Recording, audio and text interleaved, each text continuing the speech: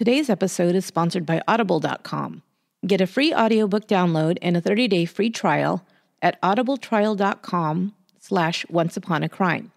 There are over 180,000 titles to choose from, including true crime books, and this week's suggestion comes from a listener, Jessica Martinez. The book is Devil's Knot, The True Story of the West Memphis Three by Mara Leverett. In 1993, 3 8-year-old boys were found murdered in West Memphis, Arkansas. Later, 3 local teens, alleged to be members of a satanic cult, would be charged with the crime. Despite stunning investigative blunders, a confession riddled with errors, and an absence of physical evidence linking any of the accused to the crime, they would be tried and convicted. 2 were sentenced to life in prison, and 1 to death. In Devil's Knot, the award-winning journalist Mara Leverett provides us the most comprehensive look into this fascinating case. So go to audibletrial.com/onceuponacrime for your free audiobook and a 30-day free trial. And thank you, Jessica, for the terrific recommendation. This podcast details true crime cases. It contains adult themes and may contain descriptions of violence. It is not intended for children.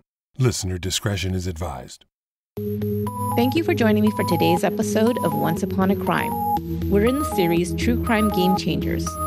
Each episode, I discuss a crime that made us rethink or change the way we respond to crime. This is our last chapter of the series. In this episode, I'll talk about what happens when the victim of the crime is a child.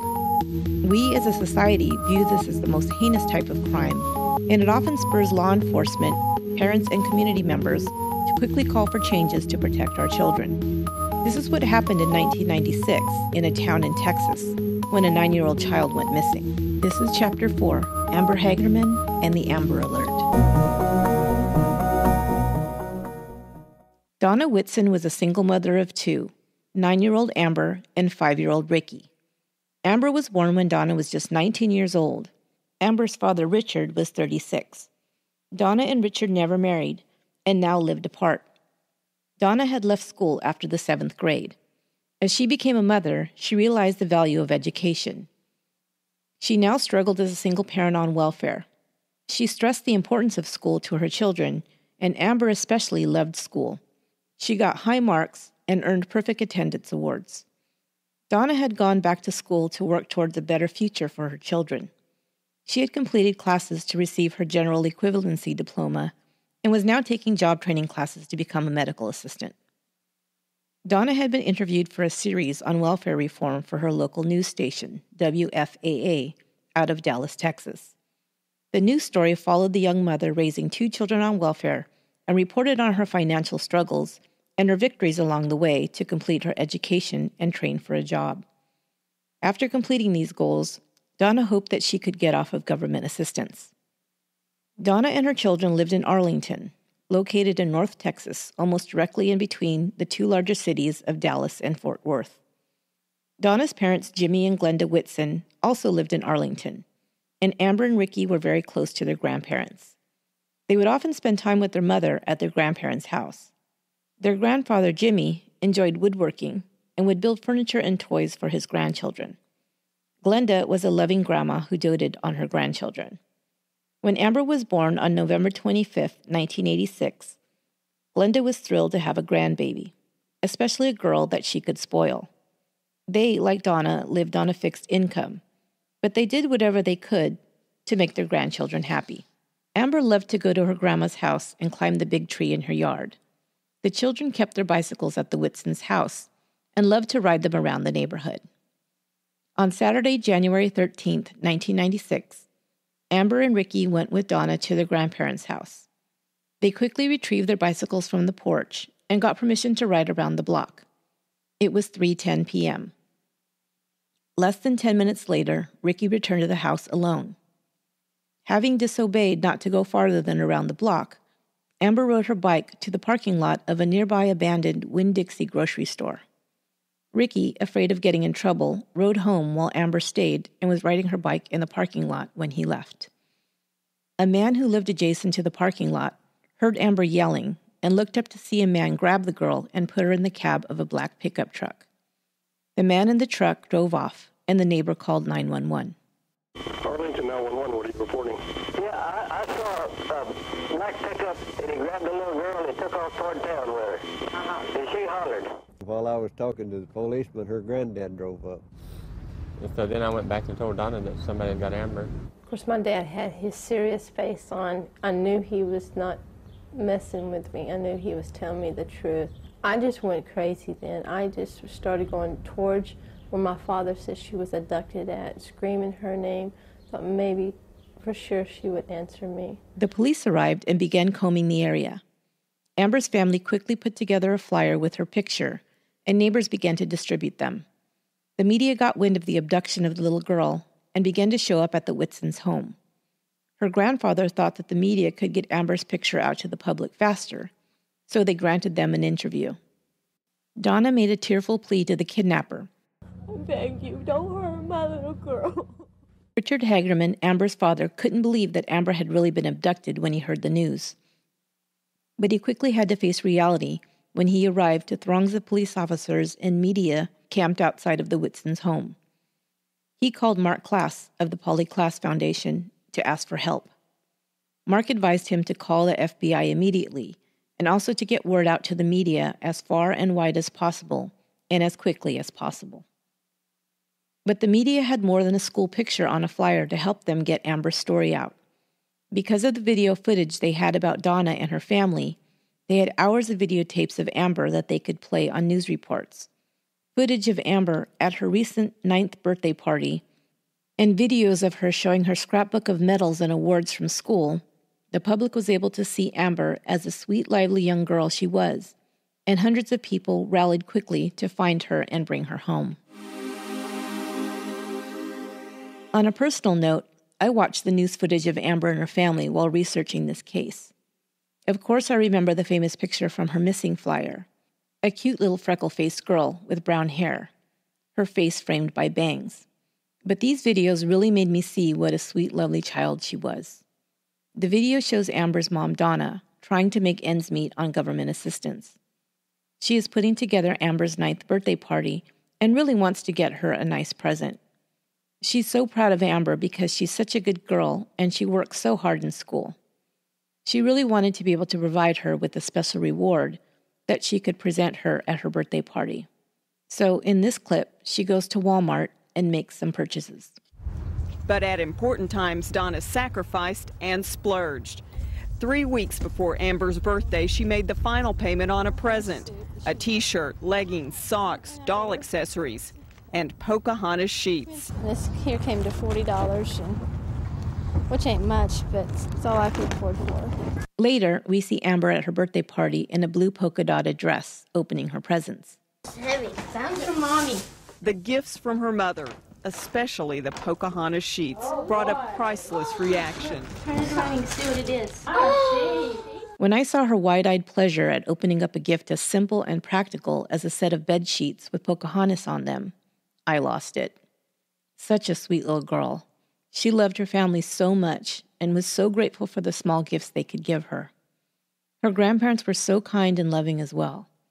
She was truly a lucky little girl, and they cherished her dearly, which makes the ending of this story even more tragic, if that's even possible.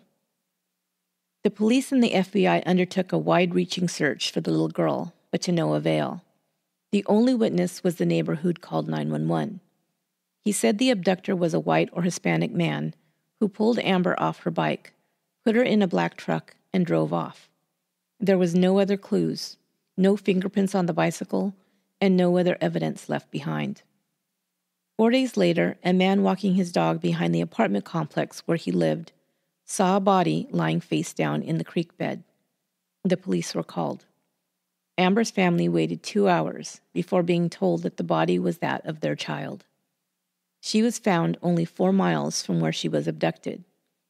Investigators would later determine that she may have been kept alive up to 48 hours. She had been sexually assaulted and her throat had been cut.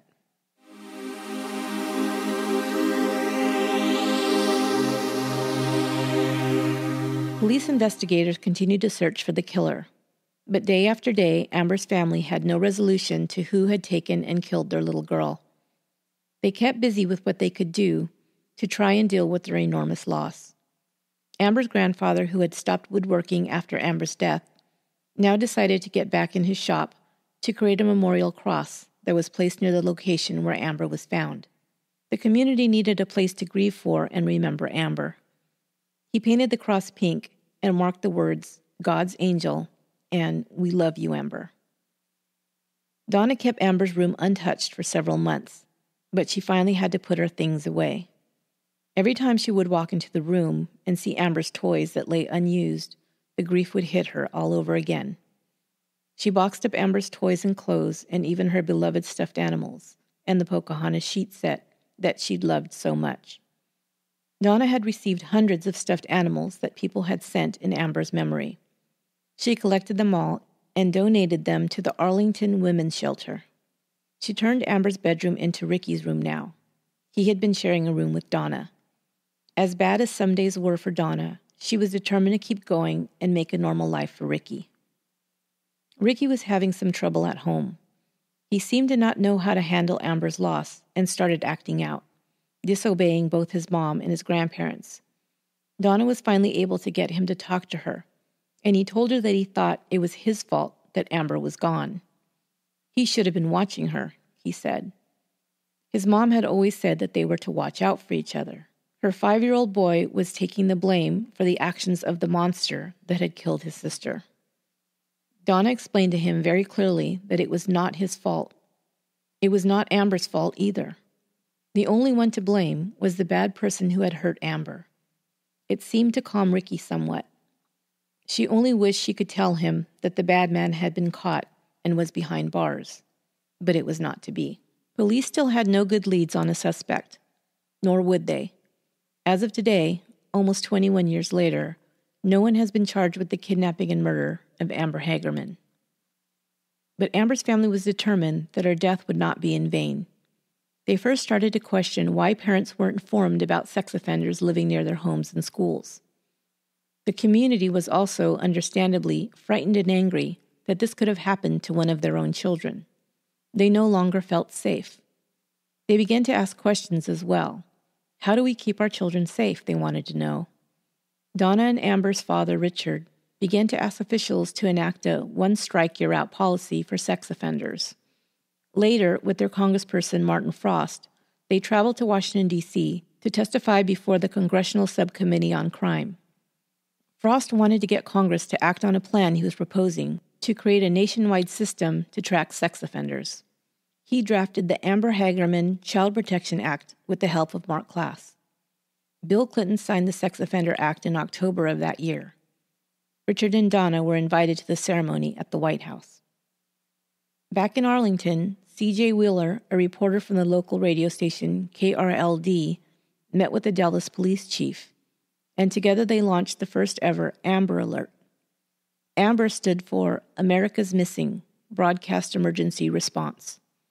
It was to be used to broadcast information quickly when a child was feared to be abducted. Other states and communities began setting up their own Amber Alert plans as the idea was adopted across the nation. In 1998, the Child Alert Foundation created the first fully automated alert notification system to notify surrounding communities when a child was reported abducted or missing. Alerts were sent to radio stations, television stations, law enforcement agencies, newspapers, and local support agencies. Alerts were also sent all at once to pagers, faxes, emails, and cell phones, with the information immediately posted on the internet for the general public. In 2000, the U.S. House of Representatives adopted House Resolution 605, encouraging communities nationwide to implement an Amber Alert plan. In 2002, the Federal Communications Commission officially endorsed the system. The kidnapping and murder of Samantha Runyon, a 5-year-old girl who'd been snatched by a stranger from her front yard, prompted California to establish an Amber Alert system, put in place on July 24, 2002. In its first month of operation in California, there were 13 Amber Alerts, with 12 of the children recovered safely and one being a false alarm. In a 2002 conference on missing and exploited children, President George Bush announced changes to the Amber Alert system, including the development of a national standard for Amber Alerts. The federal government also provided $25 million in matching grants for states to establish programs and for equipment like electronic highway signs. In 2003, President Bush signed into law the PROTECT Act, which comprehensively strengthened law enforcement's ability to prevent, investigate, prosecute, and punish violent crimes committed against children. By 2005, all states in the U.S. had operational programs. Also in that year, the Department of Justice launched an initiative to train child abduction response teams nationwide to assist local law enforcement agencies responding to incidents of missing and abducted children. They can be used for all missing child cases. By 2009, all 50 states, the District of Columbia, Puerto Rico, and the Virgin Islands all had Amber Alert plans. The Amber Alert system has also been adopted in Canada, Mexico, France, the UK, Australia, and other countries around the world that have implemented their own versions of this plan. As of January 1st, 2013, alerts began to be sent automatically through the Wireless Emergency Alerts program. Law enforcement officers know that when children are abducted by strangers, 75% are killed within the first 3 hours. Time is of the essence. The Amber Alert system gets information out immediately through many different means, including radio, television, social media, internet news, electronic road signs, and wireless carriers. Alerts are sent to not only law enforcement and emergency organizations, but to the general public as well. Now the public can serve as the eyes and ears of law enforcement, and this has led to, as of this year, over 800 safe recoveries of children who are missing or abducted. To give you a sense of the numbers, the 2014 Amber Alert report stated that in that year, 186 Amber Alerts were issued in the United States. This encompassed 239 children, of which 60, or 25%, were taken by strangers or people other than their legal guardians. Here are some cases where the Amber Alert led to the safe recovery of children. On February 27th of this year, in Wolf Point, Montana, a 5-year-old girl was abducted from a yard by a man who then fled on foot. Multiple law enforcement agencies came together for a search and rescue effort, and an Amber Alert was activated. Law enforcement received information about the abductor's location from tips generated by the Amber Alert, leading to his apprehension. The child was not with the abductor, but the abductor later confessed to where he had left the child. The child was located alive and rescued. Last year in Texas, a 6-year-old girl went missing from her home in the middle of the night. The child was last seen in bed, but when the family checked on her, she was gone. A male acquaintance staying with them was also missing, along with the family's van. An Amber Alert was activated, including the use of cell phone messages via wireless emergency alerts, with the description and license plate for the vehicle. A clerk at a gas station saw the alert and recognized the vehicle, along with a suspicious man and a girl he claimed was his daughter. This information enabled police to focus their search efforts and locate the vehicle. The child was safely recovered, and the abductor was arrested. Also last year in Utah, a 2-year-old girl was abducted when the vehicle she was in was stolen, resulting in the activation of an Amber Alert. A business owner who received the Amber Alert on her cell phone via wireless emergency alerts noticed a similar vehicle parked outside and determined the license plate matched. When she approached the vehicle, she found the child crying inside and comforted the child until police arrived. The abductor's associates also heard the Amber Alert and convinced the abductor to turn herself in. Many times, just knowing that the Amber Alert has been activated causes the perpetrator to release the child or flee so that the child can be rescued. In one of these cases in California, a 10-month-old baby was forcibly abducted by his father from his ex-wife's home. In addition, the father's criminal history created added concern for the child's safety, resulting in the activation of an Amber Alert. Upon hearing the Amber Alert, the abductor fled from his girlfriend's home and left the child behind. The girlfriend contacted law enforcement, and the child was safely recovered. There are also many cases where non-custodial parents abduct a child, and while some don't believe this to be as serious as a stranger abduction, law enforcement knows that these kinds of cases can be just as dangerous or tragic. These parents can be desperate enough to harm themselves and their child, and some of them have violent histories or histories of mental illness or drug abuse, which caused them to lose custody of their children. The Amber Alert program works to keep children safe in all instances, even when the danger comes from a parent.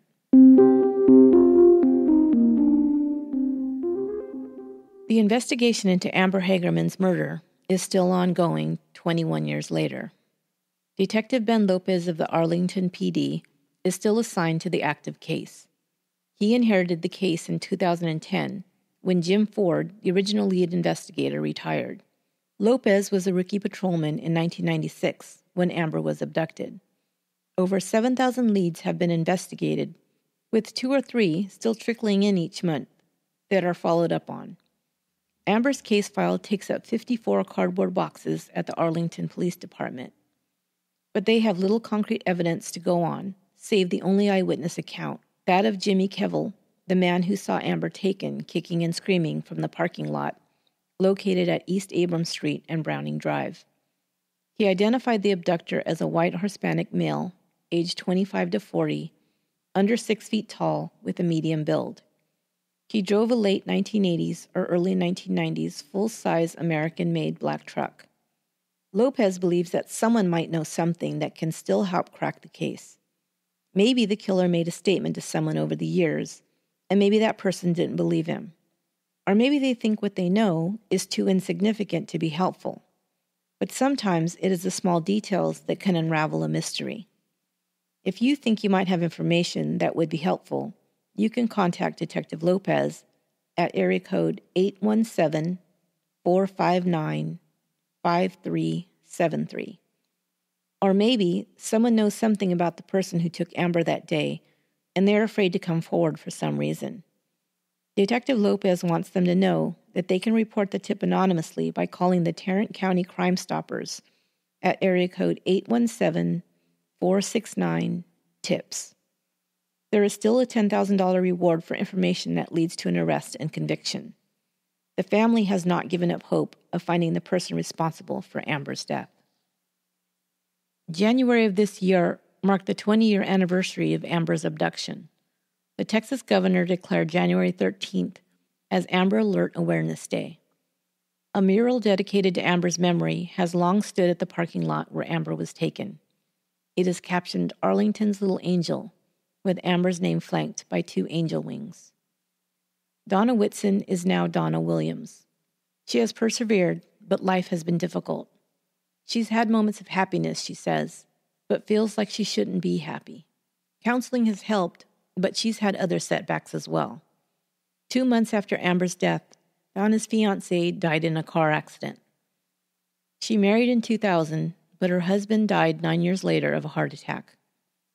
Her father, Jimmy, died of cancer that year as well, and her older sister died at age 32 of an illness. Donna is a survivor of a life full of tragedy, but she still works to help keep other children safe. She says her son Ricky, now 25, keeps her going. It took him almost 15 years before he could talk openly with his mother about the loss of his big sister. He spoke at a press conference on the 20th anniversary of Amber's death. She was like my second mom, he remembers. Every day she's on my mind. He is doing well now and is close with his mother and his grandmother. Donna Williams says of the Amber Alert system named after her daughter, Amber would be very proud of the program, but I also want people to remember that Amber sacrificed her life for it, and I don't want anyone to forget her. This episode is a little shorter than most of my other episodes. The reason for this is that there was no resolution to Amber's murder. No suspect was ever arrested, so there was no trial or conviction. I normally don't talk about unsolved cases. I consider myself more than anything to be a storyteller. My stories just happen to be about true crime. As a storyteller, I like relating a beginning, middle, and end for my listeners. But in this case, there is no end. At least not yet. So it's a bit unsatisfying to me to not be able to provide you with that information. But I felt this case was important to cover in this series because the outcome was such a big game changer and helped so many other missing and abducted children to be saved. I've also shared some resources and tips for keeping your kids safe on the show page at truecrimepodcast.com. So I hope you'll forgive me just this one time for not having an ending to Amber's story. Hopefully in the future there will be one. But if you are interested in unsolved crimes, I can point you to some great true crime podcasts that focus on these types of cases. Check out Unsolved Podcast, The Vanished, and Already Gone. That's it for this episode and this series of Once Upon a Crime. We're right in the middle of the holiday season. It's only a few weeks until Christmas. With that in mind, our next series will be holiday-themed, with a true crime focus, of course. The next series is Holiday Homicides. I know you won't want to miss that, so make sure to subscribe so you don't miss an episode. Once Upon a Crime is written, produced, and edited by me, Esther Ludlow. You can connect with me on Twitter at Upon a Crime and on Facebook and Instagram at Once Upon a Crime Pod. Until next time, be good to one another.